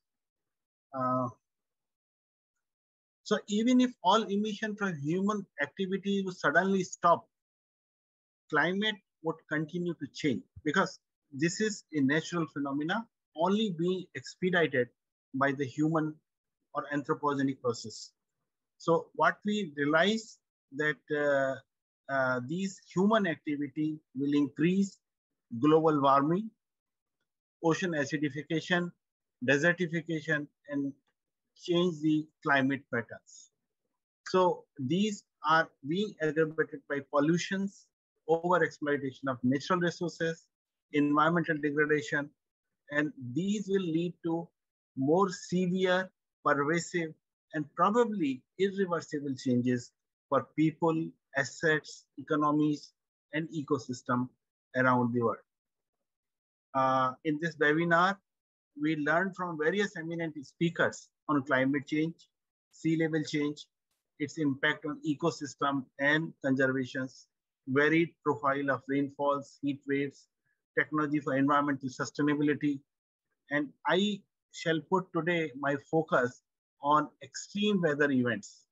So as you all know, extreme weather events are those events, unexpected, unusual, severe, or unseasonal activities that ranges has been and these events are based on locations recorded weather history. So whenever there is a variation of more than 10%, these are called extreme events. And there are evidences which suggest that climate change is increasing the periodicity and intensity of some of these extreme weather events. Confidence in attribution of extreme weather and other events to anthropogenic climate change is highest in changing the frequency or magnitude of the extreme heat and cold conditions. And sorry, extreme heat and cold. So confidence is there. And if you see the picture on the global level in 2020, then Asia suffered 6 of the 10 most expensive extreme weather events. And virtually almost all parts of the world had recorded such things. So be it fires in Australia or United States, floods in China and India, or maybe Japan, storm in Europe and America. So almost every part of the globe has been touched by climate-related disaster in 2020 with catastrophic results for millions of people. And there has been a study which says that this would result into migration of people. And about 62 million people are likely to be displaced in South Asia, mainly because of this change in sudden change in climate conditions. If we see our own country, so we know that even this year, there have been several parts which are battling deadly floods and landslides after heavy monsoon rains, which is another example how climate change is affected. In the first 7 years of this month, we have noticed that 1.3 billion people has experienced, India has experienced 2 major cyclones, a deadly glacier collapse, and sweltering heat wave and killer floods. So if I could just make small comments on each one of them. So on glaciers, melting glaciers in February, a ferocious flash flood came in the remote Indian Himalayan valley, sweeping away homes and a hydroelectric plant and around 200 people. Only 60 bodies could be found.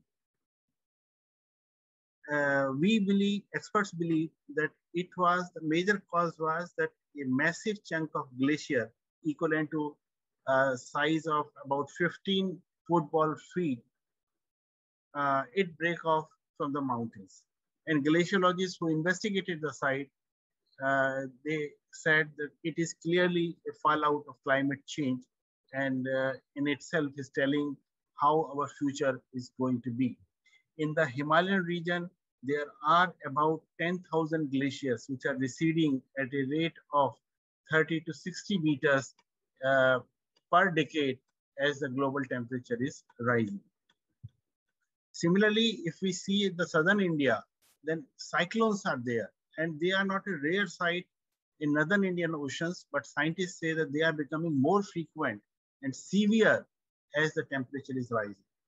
In May, cyclone Taukte claimed nearly 155 lives in Western India, including dozens working on oil rigs of Mumbai.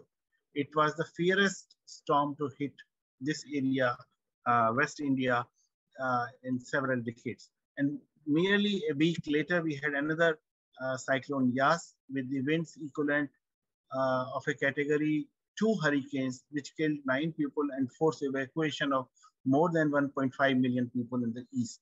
So with waves of height of double-decker buses, hundreds of thousands of people lost their homes. Right? And then if we talk about the heat wave, the Indian average temperature has been rising at a level of 0.7 degrees Celsius and in last several years. And it is expected that it may be about 4.4 degrees higher in another 50 years. So several million people have seasoned in the just latest heat wave across in northern India. Indian Weather Department has declared heat wave almost every year in the last decades, and temperature touching a mark of nearly 50 degrees in this northern part of the country. And there are newspaper report that heat wave has caused death of nearly 17,000 people in last 100 years. So imagine today Indian households are using air conditioning system, which is only 5%. So 5% people are using. Whereas if we compare country like United States or China, where 90% people are using air conditioner. So if Indian population using air conditioners increases, you can imagine how difficult it would be. Another major factor which we have faced this year and even last year is the monsoonal floods.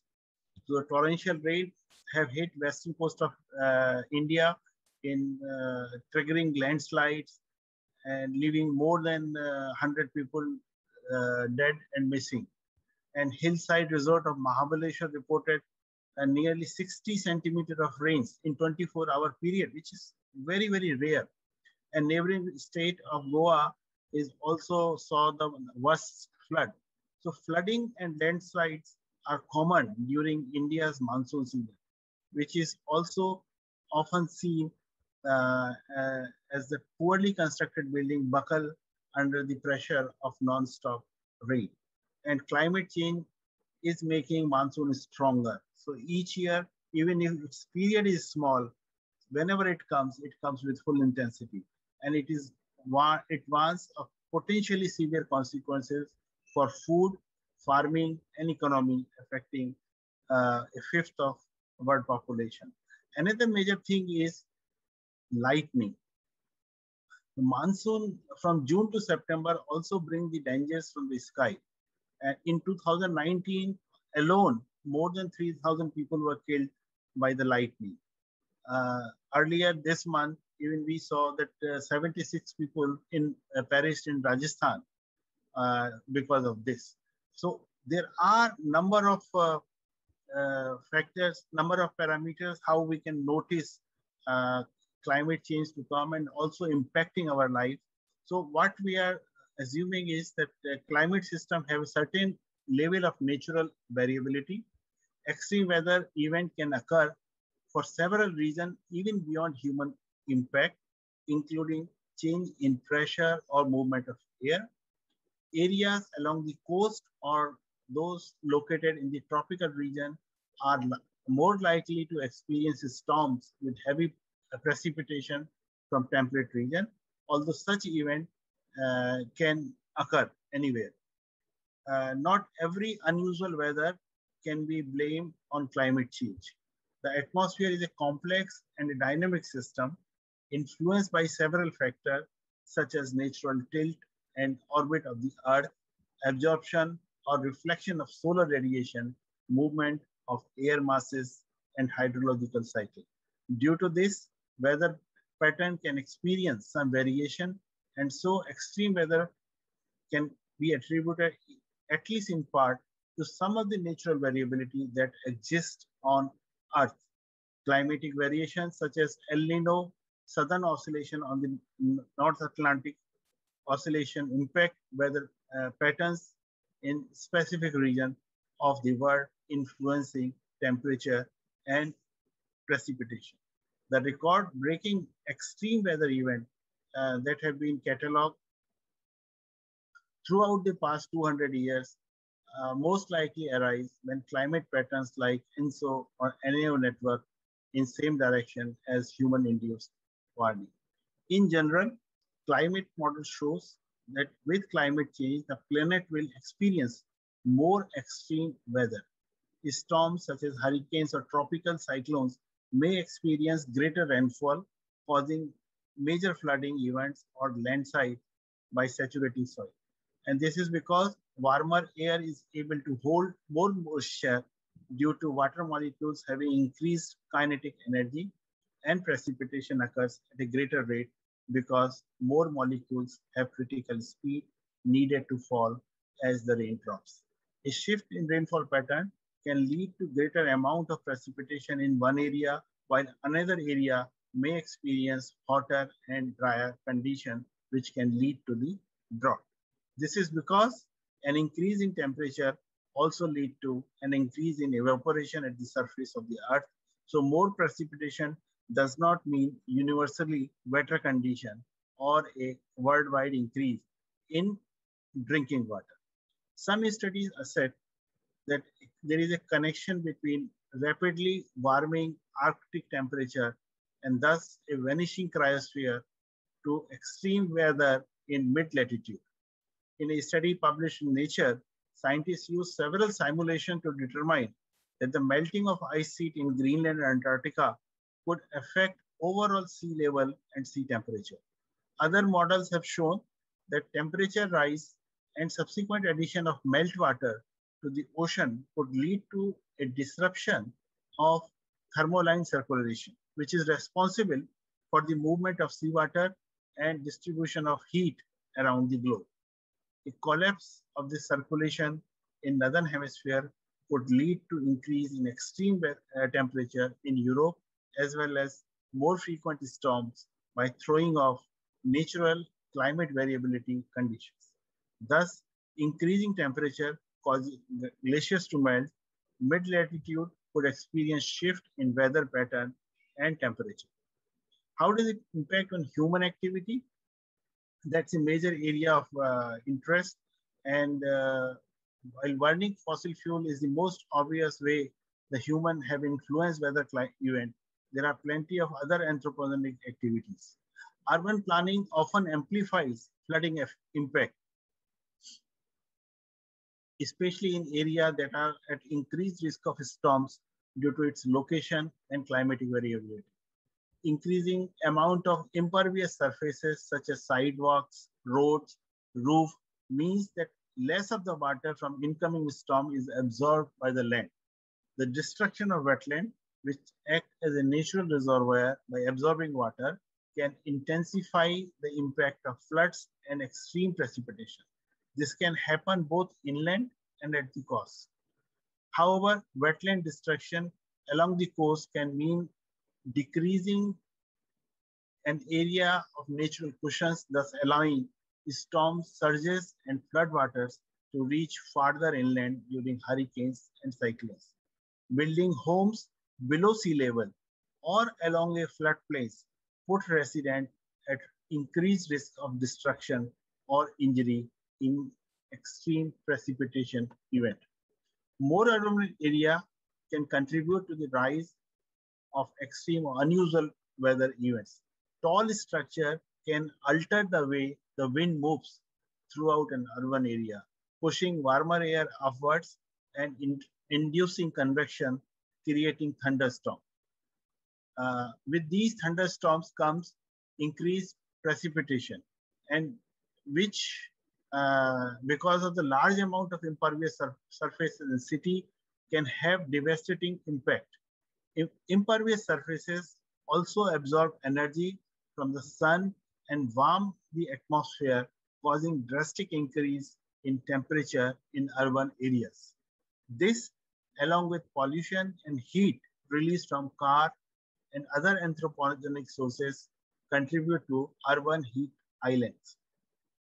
As temperature continue to rise due to such emissions, heat wave could become more common or threatening in urban area.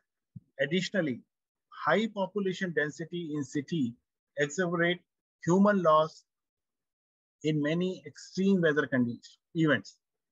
Overall, while human activity can have a direct impact on weather pattern, it is just important to consider how human action can exacerbate the effect and losses from extreme weather events. Concerning human anthropogenic global warming, the study also provides projection for future extreme heat incidents, and they have observed that there would be a probability of recording week-long heat extremes occurrence depending upon the warming rate rather than global warming level. So with these words, I would like to come to an end, and I look forward for a continued interactions of various group of earth scientists and biologists to discuss further the concern of climate change. Should we arrest its speed? If yes, how? And how it is going to impact human migration, human health, food availability, economy, and other aspects. My department, Department of Science and Technology, is having a program where we are looking for mitigation of natural disasters. And we would like to invite all the researchers, if they could come and participate in this program and contribute new knowledge on mitigation of this natural disaster. Thank you. Thank you, sir. Thank you very much for your valuable insights on the extreme weather events. Thank you. Now it's open to the participants. We are requesting the participants to give your valuable comments and suggestions. You can raise your hands or unmute yourself to express yourself. Good evening, ma'am. Yeah, good evening.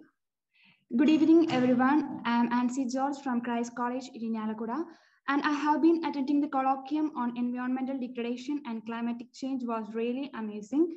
When I am talking about the colloquium, first of all, I would like to extend my sincere gratitude to all the eminent speakers who were present from all over the world. I would also like to congratulate all those who were behind this program to make it a grand success. Never stop learning because life never stops teaching. So attending such colloquium in this COVID-19 pandemic, it helps us to keep ourselves motivated and focused. Once again, thank you for the organizers and speakers who made this colloquium really fruitful and interesting and allowing me to be a part of this. The sessions was really great. I hope to see some more sections like this. Thank you so much. Thank you, Ansi. Thank you very much. Anyone else? Hello. Yes. Yes. Am I audible? Yeah. Yeah. Finally, I would like to conclude and I would like to give my vote of thanks in my own style. So Yeah, let sure. me just read. I have just written few lines. Satellite imageries with false colors, with bands joined in multiples. University of Madras, along with other, being one of the best space labors with hyperspectral data as cables. Water bodies bare and woven by this across nations and with grids. Whether an open desert or big houseless, having a command over climate change, water, cloud, water vapor, as because Earth is borderless. Thank you, madam. Thank you, everyone. Thank you, Yamni Malhotra, for your advice. I think it's the second time you are giving such a poem, right? Yeah. It was really wonderful, and thank you very much from our side. It's the very first Yeah. experience that we are having when a participant is giving a poem or lines to appreciate us. It was really great. Thank you very much. Thank you, ma'am. Any other participants? You're all welcome.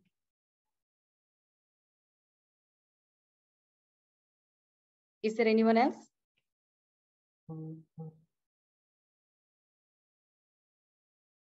Okay, hope there's no other comments. Okay, anyway, thank you. Thank you very much, Yamni and Ansi. Next, to extend the vote of thanks, I call up Mr. Tarun R., Assistant Professor and the Organizing Secretary of the Colloquium, Department of Geology and Environmental Science, Christ College Autonomous, Kerala. Over to you, sir. Thank you, Nandini ma'am. So, good afternoon to all and all present here. Our esteemed Chief Guest, Dr. S.K. Varshini, Advisor and Head, International Corporation, DST New Delhi, respected professors, colleagues, and all the participants. Like everything has an end, this colloquium also has to end. It has been a very wonderful 3 days of deliberations, talks, where we had many thought-provoking sessions. It is certainly an honor for me to get an opportunity to thank you all, to thank you all the dignitaries on this platform. First, I would like to thank, first I would like to express my gratitude to Dr. S. Gauri, Honorable Vice Chancellor, University of Madras, for all the help he had offered for the conduct of this event. Thank you, sir. Next, I extend my gratitude to our chief guest of the valedictory function, Dr. S.K. Varshini, to take out time from his busy schedule to grace this occasion. Thank you for your inspiring and encouraging words in the final session of this 3-day International Colloquium, sir. Thank you. Next, I would like to express my sincere thanks to Professor Devesh K. Sinha from University of Delhi for inaugurating this program. Thank you, Devesh, sir. Next, I would like to thank Dr. S.M. Hussain and Dr. M. Suresh Gandhi, my beloved teachers and the conveners of this colloquium, for their unconditional support from the inception of the idea for organizing such a program. Without them, I'm sure that I would not be able to organize such a program. Thank you, both of you. Next, I would like to thank all the eminent speakers, both from India as well as abroad, who had cooperated and offered to share their experience for a larger audience in this colloquium. It was evident from the quantum of discussion that your words has triggered thoughts for many to engage in the research more efficiently. And please accept our sincere gratitude for being here with us in these days, sir. Thank you all. And also, I extend my sincere gratitude to our principal, Reverend Dr. Jolie Andrew CMI, for his wholehearted support and encouragement in organizing such an event. Thank you, Father. I must mention my deep sense of appreciation to Dr. Linto Alapat, Assistant Professor and Head, Department of Geology, Christ College, Irinjalakuda, for his enthusiastic support and motivation throughout this event. Thank you, Dr. Linto Alapat. And also, I would like to express my sincere thanks to all my colleagues of the department from Department of Geology and Environmental Science, Christ College, and all the faculty and other members from University of Madras who had worked hard to make this event a successful one. Thank you all. And next, I would like to acknowledge the effort taken by Mr. Hariharan for the technical support in smooth conduct of this program, and would like to express my gratitude here. And now it's my time to extend our sincere thanks to all the participants for your active participation throughout the program. Thank you very much for all the interesting questions, discussions, poems, and that you have raised at the end of each session, which made the colloquium very dynamic.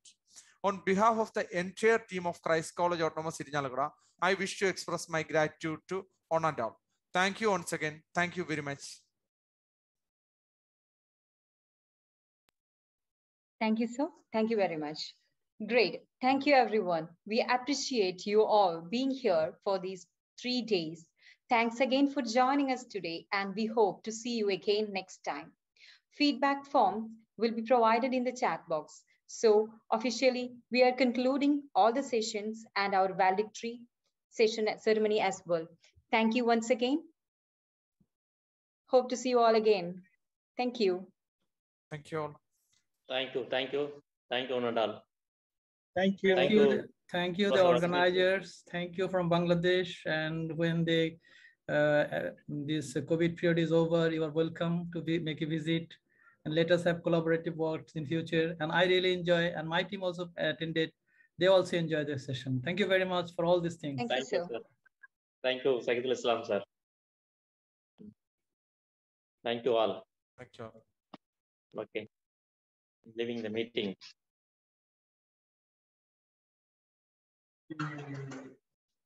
Thank you, sir.